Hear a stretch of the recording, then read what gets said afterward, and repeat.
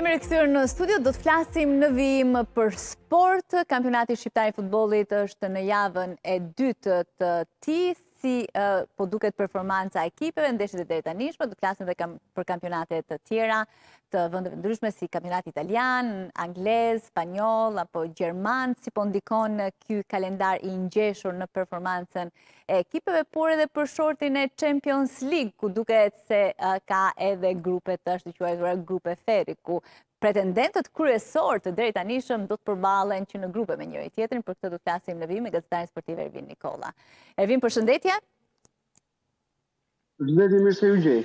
Mirë se vjen virtualisht. Flasim për kampionatin shqiptar. Në këtë momente Partizani Laçi 0-0, si duket performanca e këtyre dy ekipeve në këtë ndeshje të dytë kampionati. Tani të presim dhe të shohim, është vetëm starti i kampionati, i cili duhet të që në javën e parë, apo me ato ndeshje që kemi parë, deri në këtë çast e lë pak për të dëshiruar sa i takon nivelit. Në fakt është një debat që ka nisur debat. Le të kemi ka diskutime që në startin e kampionatit mbi nivelin e Superligës shqiptare momentalisht. Që në performancën e dobët. Ka nga ata që mendojnë se kampionati shqiptar ka qenë lart vitet e fundit, ka nga ata që mendojnë të kundërtën. Personalisht mund të them se performanca e një kampionati dhe niveli i skuadrave matet gjithmonë dhe kudoherë me paraqitjen e tyre në Kupat e Evropës. Dhe Kupat e Evropës në sezonin që aktual në kualifikuese, pra si pasojë e nivelit të sezonit që kanë pas, ishte një dështim i madh për klubet shqiptare, të cilat nuk arritën dot të kalojnë qoftë edhe një round dhe nuk arritën dot të tregojnë nivelin që pritej apo një nivel le të themi të kënaqshëm për të thënë se ky kampionat ka ngritje. Dikur edhe kur kampionati shqiptar ka qenë në nivele më të ulta, kemi patur klube të forta, të cilat kanë ditur të tregojnë nivel të lartë në Europë. Nuk dua Po çfarë po ndodh? Cila është arsyeja që kemi këtë performancë? Mungesë financash, mungesë titullarësh të ekipeve apo futbollistë profesionistë që bëjnë diferencën? Çfarë po ndodh? Mendoj se janë të gjitha së bashku ato që ndikojnë momentalisht në atë çka është produkti final.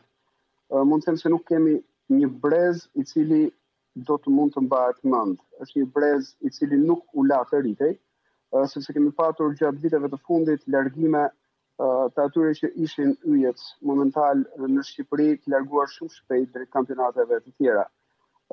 Klubet her pas here kanë buetur probleme me financat, probleme të cilat kanë dashur të fshehin, probleme të cilat kanë dalë hapur shumë vonë, apo dhe probleme që kanë kursëzuar vazhdimsinë dhe jo vetëm në këtë kampionat. Janë të gjitha nga pak. Është një realitet i cili fatkeqësisht nuk është se ndryshon. Kemi përpjekje të vazhdueshme për të rregulluar një sistem i cili her pas here çalon, qoftë tek pagesat, qoftë tek niveli i futbollistëve, qoftë tek një huq vjetër që kemi në Shqipëri, që ndrojmë trajnerët shumë shpesh dhe sa herë që u teket presidentëve.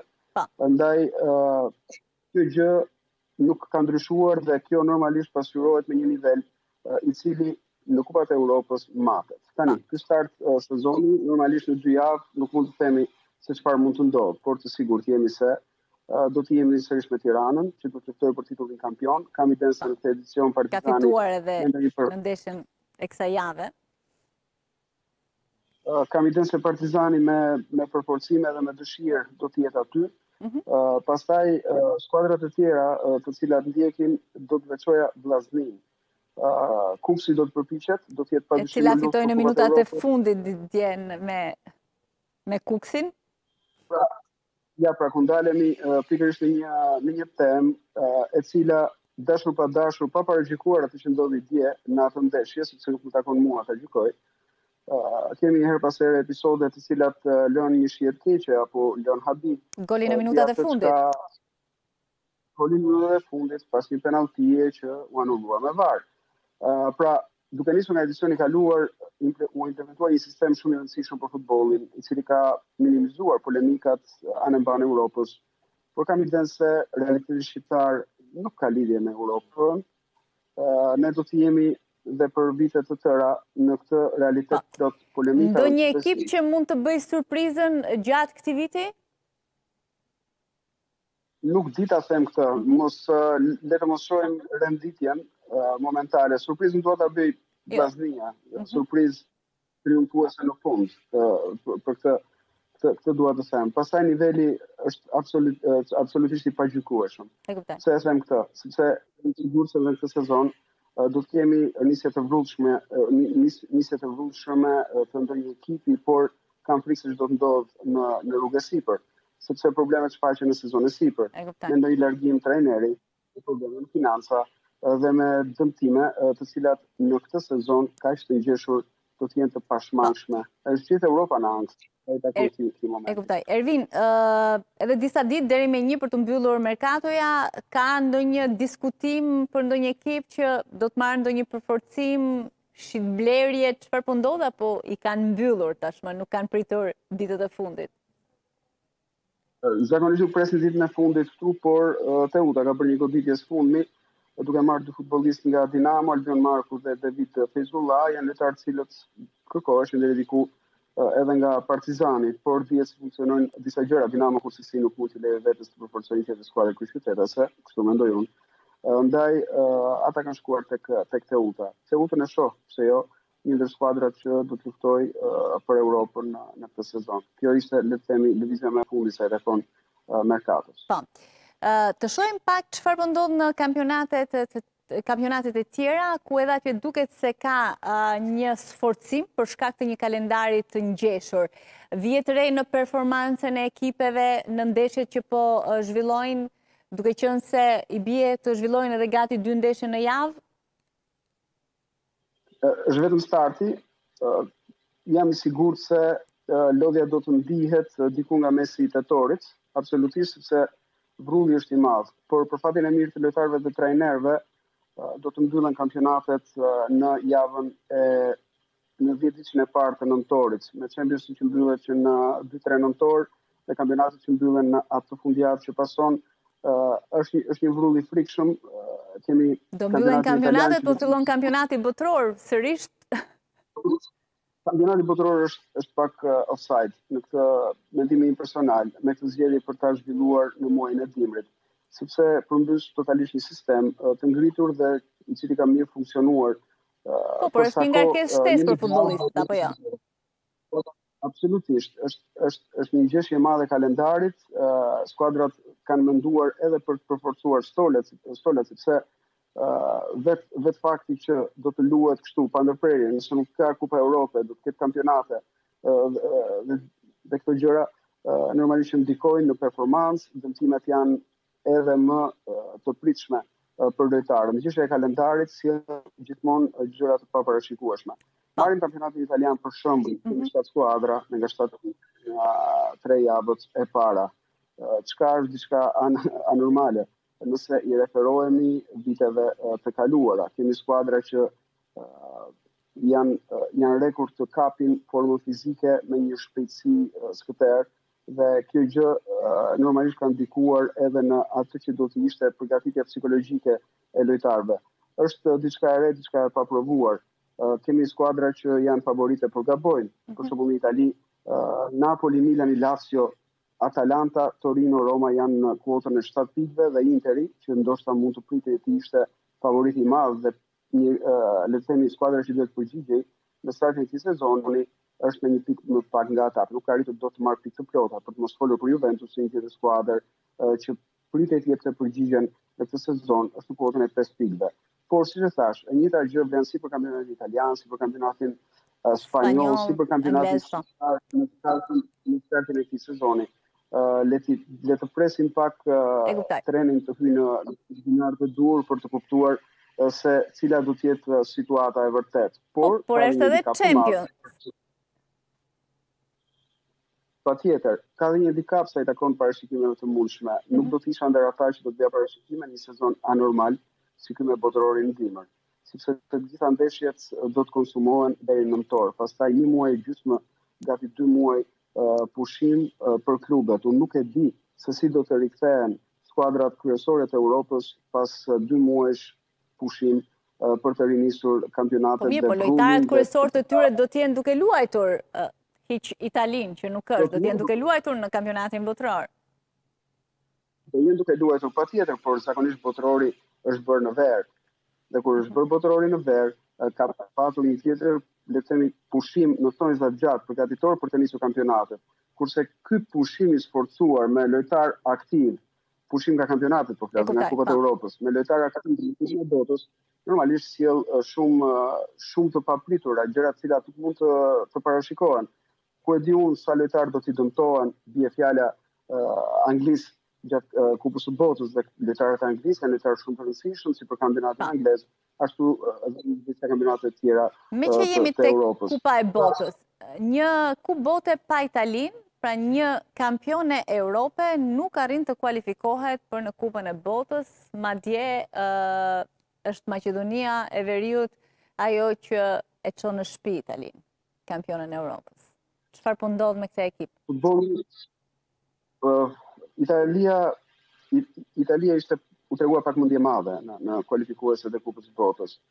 Italia mendoi se meqense pesha e fanelës ishte rritur disi për shkak të triumfit më të fundit, do të mund të linte pas çdo kundërshtar të mundshëm në play-offe. Italia nuk mund të shkonte në play-offe, Italia është jo se e duam ne, se kemi shumë shqiptarë tifozë me Italinë, por Italia është një nga, le të themi, mjeshtrat e futbollit botëror. Ky ishte gabimi që u bë. Por të gjitha gjërat vinë zinxhir. Ai triumf ndoshta ishte anormal nga ç'mund të pritej nga skuadra të tjera si Franca, për shembull. Por vitet e pandemisë, vitet që ti do të thuash që 2020 është larg, tashmë jo. 2020 e ndryshoi futbollin, solli pasoja zinxhir të cilat u ndjen edhe në Europian, solli pasoja tek lojtar, klube, merkato, shpenzime dhe gjithçka tjetër, dhe kemi një realitet të ri, të paparashikueshëm në futboll, i cili duke futur dhe këtë kampionat botëror në mes të dimrit, nuk e di kur do të mbledhim mendjen dhe veten për të hyrë në atë çka tradicionalisht e njohim si futboll në rang global. Kë shikoni si favorit të këtij botërori? Ka një ekip favorit? Mund ta tentojë sërish Anglia që Anglia është shumë larg, ishte me fat. Ishte me fat apo kishte një ekip të mirë? Po ekip të mirë, Anglia ka një nivel të caktuar, por kur nuk e kalon dot atë kufirin për të qenë më i mirë në botë. Për të marrë trofeun. Ka gjithmonë lojtarë të mirë. Po, ka dëshirë, ka grind, janë lojtarë shumë fizik, por kurse si teknik. Anglia e ka vuajtur përgjatë historisë teknikën e mangët, do thonë krahasuar me kombëtare që tradicionalisht e kanë patur të lartë, siç është Spanja, siç është Portugalia, Brazili. Pra, janë disa gjëra të cilat nuk mund të ndryshojnë, janë disa faktorë të cilët ndryshojnë me një punë të jashtëzakonshme. Me kalimin e viteve, anglezët kanë gjetur talente të cilët kanë një nivel teknik të krahasueshëm me këto kombëtare që përmenda më lart. Por ata nuk janë kurse as 50% e ekipit. Pra, Anglia jo, Anglia nuk e shoh. Franca po. Franca ka lojtar si të fortë fizikisht, ashtu dhe teknikisht shumë të mirë. Dhe Francën e shoh si kandidate potenciale për të triumfuar, gjithmonë nëse mendjemësia të paktën nga francezët do të lihet pas dhe do të Brazil, Argentinë, Gjermani, Spanjë. Gjermania është gjithmonë. Spanja është e mërzitshme në lojën që provon. Brazili e di, ka shumë tifoz me Brazilin, por po flisja për të pjesën europiane fillimisht. Nëse kalojmë tek Amerika e Jugut, Brazili gjithmonë dhe kurdo. Argentina nuk është ndoshta në vitin për të na habitur, sepse nuk e ka Messi në epokën e tij të ardhmë, nuk ka një pasues i cili duhet ta marrë përdore skuadrën dhe ta çojë lart. Argentina e ka vuajtur historikisht liderin e munguar, në ç'kuptim. Ka patur lojtarë shumë cilësor, por që nuk kanë ditur të bëjnë liderin në skuadër. Është vetë karakteri. Janë vetë tiparet e amerikanë jugorëve të cilët bëjnë pak kresh në realitetin e futbollit sot. Sa i përket ekipeve që ndoshta nuk janë të mëdhaja, pra si Gjermania, po Franca e të tjerë, siç ishte Danimarka për shembull në kampionatin evropian, sheh ndonjë ekip që mund të surprizojë, mund të shkojë deri afër finaleve ndoshta? E kam shumë të vështirë këto parashikime, nuk është se i godas. Zakonisht nuk i godas asnjëherë. Kështu që nuk po guxoj dot, sepse pastaj kam frikë se eliminohet që në grupe dhe do ma kujtojnë kolegët. Okej. Mirë. Flasim pak për Champions, se përveç kampionatit botëror, kampionateve të kombëtare, është edhe Champions Liga, ku duket se ka një interes shumë të madh të ekipeve që marrin pjesë. Si e shikon këtë Champions? Ky Champions është jashtëzakonshëm. Kjo fazë në grupe nuk e di ai short sikur ishte, në thonjza po e them këtë, para përgatitur për të na sjell përplasje shumë të mëdha. Sot në fakt po diskutoja me kolegët. Finale që në grupe. Po pra, gati e papërballueshme, nuk di këndeshje të zgjedhësh, sepse nëse përplasen në grupe Paris Saint-Germain dhe Juventusi, kjo ndeshje garanton normalisht shikueshmëri shumë të lartë. Nëse Napoli dhe Liverpooli përballen mes tyre, kjo është një tjetër ndeshje që pritej të shikohej nga shkurti e tutje. Pra, pastaj kemi rikthimin e duelit shumë të dashur për interistët Inter-Bayern. Ata aty kanë të varura shpresat dhe përfshirë dhe mua, në kanë ngelur pak ora në një triumf të dikurshëm, ndaj përfshirë tu dhe nostalgjin, përfshirë dhe pritshmëritë e larta, shpresojmë që të ketë një përballje të bukur, ndonse Bayerni është një superfuqi. Kë është shikon si favorit në Champions për shembull? Kush janë 3-4 ekipet që mund ta pretendojnë atë? Atëherë, Reali Madridit mbetet gjithmonë, sepse për sa kohë arriti të marrë titullin e 14 në një sezon ku askush nuk e mendonte, Realin e Madridit nuk e përjashtoi dot më kurrë. Bayern Munich ka sërish potencialin e nevojshëm për të qenë mes 4 më të mirëve. Kemi pastaj dy klubet e miliardave. Kemi Paris Saint-Germainin dhe Manchester City.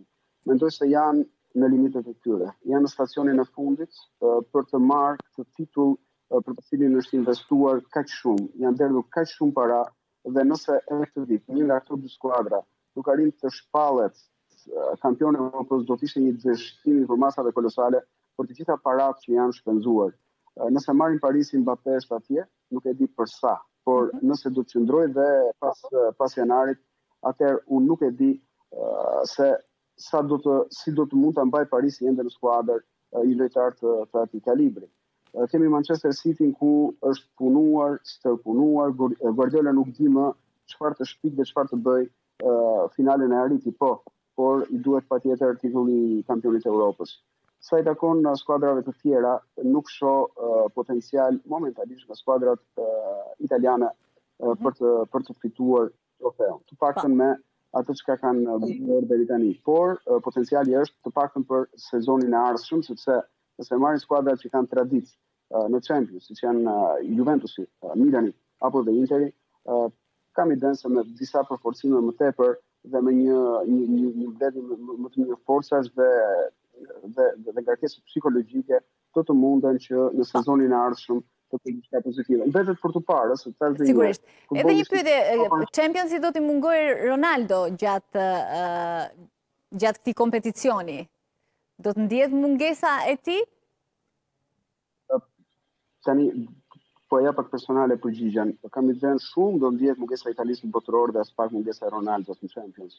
Sepse në Champions lindi lyjet. Nuk është se ka nevojë Championsi patjetër për fytyra. Normalisht që Ronaldo është një personazh, një futbollist që i ka dhënë tmerrsi shumë futbollit, një nga 12 më të mirët e 20 viteve të fundit, por në Champions lindin talente. Kam idenë se është ai momenti kur do të bëhet kapërcimi. Mezi presin të gjithë të shohim çdo të bëj Haaland tek Manchester City dhe mezi presin të gjithë të shohim Mbappén ndoshta të marrë përdore Paris Saint-Germainin dhe ta udhëheqë atë drejt një triumfi. Mezi presin të gjithë të shohim Sanen çfarë do të bëj tek Bayerni, çfarë do të bëjë shumë tek Bayerni dhe nga krahasuar me atë që bëri tek Liverpooli, ndërkohë që Liverpooli ka një Darwin Nunez një personazh kaq interesant që mund të prodhoj emocione të mëdha. Ronaldo nuk do të jetë, por në ana tjetër e peshorës rëndon kaq shumë saqë personalisht mendoj se nuk do të ndihet mungesat. Mos harrojmë dhe atë që është ylli absolut i momentit, lojtari më i mirë i sezonit të kaluar, Karim Benzema, lideri i Realit Madridit. Jam shumë kurioz të shoh nëse edhe në këtë edicion do të jetë ai super ylli që do të na marrë gjithë gjithë. Po. Ervin, falenderoj shumë që ishe me ne. Gjithashtu, kënaqësi.